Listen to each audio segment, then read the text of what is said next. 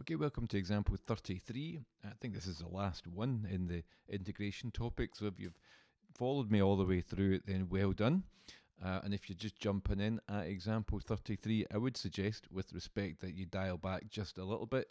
We're looking at integration by parts, so it starts way back, I think, example 26, the journey starts. There's a few additional techniques, some of which are more relevant than others, but this is a good one to study. I really like it. It's quite an elegant method, and it particularly features where our integrand here has exponential and trig functions. The point is, if you know your integration by parts already, we're looking to try and select u as a term that's going to disappear, like a polynomial. Neither of these are going to disappear when we either differentiate or integrate. They're just going to cycle round. So what you're going to find is, as we're going to do here, when we use integration by parts, halfway down we're actually going to end up with the very original integral to try and solve, in which case it's just going to loop endlessly. So there's a strategy that we have to use at that point, a wee intervention.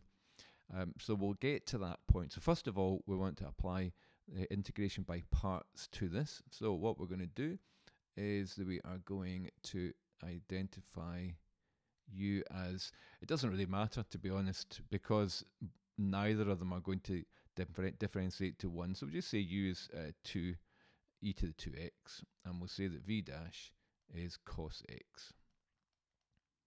Therefore, u dash is, we've got e to the 2x is a derivative multiplied by the derivative of the inside function, which is 2, so we get 2 e to the 2x, and v is the integral of cos x with respect to x, and cos x integrates to sin x plus c.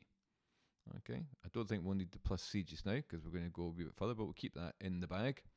So I'm going to start right over here because it's going to get a bit interesting here. And this time what I'm going to do is I'm actually going to write down e to the 2x. I'm going to write down the question here and put the equal sign here. Okay, so what we've got is we've got u times v. So here we've got the pattern, top left, bottom right, e to the 2x multiplied by sin x minus the integral of u dash v. So we've got 2 e to the power 2x times sin x with respect to x. Okay, so I'm just going to, not much to simplify here, just really take that 2 out as a multiplier outside. So I've got e to the 2x times sin x with respect to x. So here we've got an integration calculation we can't do. We're still a product of functions, and it kind of looks a bit like the one that we started with. It's just cos x has become sin x. So let's go repeated integration by parts. We did that in example 28 and 29. So we just go for it again. This time what we're going to do is we're going to try and just consider this one here. Okay, the integral of e to the 2x sin x dx. So we can say that u is e to the 2x and v dash is sin x, and u dash is therefore 2 e to the 2x, a bit like Groundhog Day, we've done this somewhere before, and v is the integral of sin x, which is negative cos x plus c. Maybe. We might need to use that. So what we're saying here is the integral that we had of e to the 2x sin x with respect to x, we're going to substitute in for, well, there's uv, so we've got e to the 2x times negative cos x, subtract the integral of u dash v, so we've got 2 e to the 2x multiplied by negative cos x plus c, but we're still going to integrate again, so it doesn't really matter. I tidy that up. We've got negative e to the 2x cos x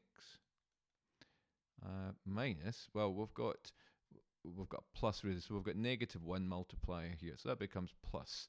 I'm going to take a 2 multiplier out, and we've got e to the 2x times cos x dx. Whoa, hang on a minute. So if I substitute in here, e to the 2x sine x, as we had, minus 2 times, I'm going to substitute, instead of that, I'm going to write down all of this, negative e to the 2x cos x plus 2 times the integral of e to the 2x cos x with respect to x. So that's all in the bracket. I'm substituting that in, and I multiply it out. I've got e to the 2x sine x, multiply everything by negative 2. So we've got plus 2 e to the 2x cos x. Are you happy with that? And then negative 2 times that becomes minus 4 times the integral of e to the 2x cos x dx. Okay? Now look what happened here. We've got, see if you can get your head around this. So we have as our integral here, that's us done 2 integration by parts. And look what we've got. We've now got to work out the integral of e to the 2x cos x dx, which is exactly what we were setting out to find in the beginning. We've kind of come around the trail and we've ended up back where we started. Because now we would have to do another integration by parts twice and we'd still end up with that again, so there's no way out of the loop. So what do we do instead? Well, it's a little bit of basic algebra, so I'll give you a simple example which hopefully will make sense. If I had the equation, let's change the colour, x equals 5 plus y minus 4x. We've got 1x here equals something plus something minus 4x, and obviously you would bring the two same variables together and we could add 4x to both sides and you'd end up with 5x equals 5 plus y, and you could even divide through by 5 then to get it in terms of x. So let's have a look at what I mean by that. We were trying to find on the left hand side, we've got the integral, we've got one lot of that integration there, and we've got on the left hand side, we've got something e to the 2x sine x, we've got plus something else, and look, we've got minus 4 lots of the same integral. So if I basically add 4 lots of that to both sides, then what I get is 5 lots of the integral of e to the 2x cos x dx is equal to e to the 2x sine x plus 2 e to the 2x cos x. You see what's happened there? That negative 4 lots of the integral has been added to both sides, so that's cancelled out, and the 4 has been added on, and we're saying that 5 lots of the integral is equal to that, which means that what we were looking for originally was the value of 1 lot of the integral, which means it has to be 1/5.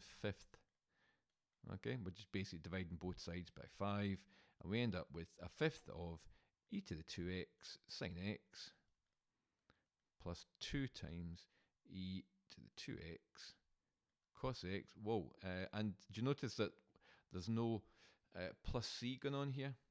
And that's significant. It's not that, because I didn't do this last integration, I always keep saying we do have to keep remembering there should be one, which really means that what we have to make sure is there's still a constant of integration at the end. Okay? So that's us done our round in circles, as I call it, because we can do integration by parts and we end up back where we started, and at that point we then had to do a little bit of algebraic rearranging so that we get 1 lot of the integral on the left hand side. It's really a nice solution. I hope that makes sense, and if you go and find some other examples just now and practice it yourself.